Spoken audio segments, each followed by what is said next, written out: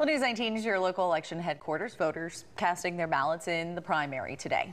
The ballot includes a race for governor and U.S. senator, and there is a crowded field in the race for the 5th Congressional District seat, which represents Huntsville and much of North Alabama. News 19's Dallas Parker joining us now live in Huntsville with more from the two front runners. Dallas? That's right, Jerry. Veteran GOP elected official Dale Strong has raised the most money during his campaign, and Strong has also been ahead in those polls in the 5th District congressional race. But Strong is facing a crowded field led by former Huntsville City School Superintendent Casey Wardensky. They've both been campaigning for months, and I spoke to the both of them about common voter concerns they've encountered on the campaign trail.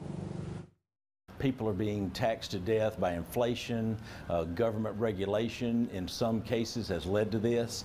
But you look at it when you're paying more than $4 a gallon for gas, people are frustrated with that. Prosperity, the economy is a major concern. People are very worried about election integrity, so that's another issue. Right to life is a top issue among Republicans, so that issue as well.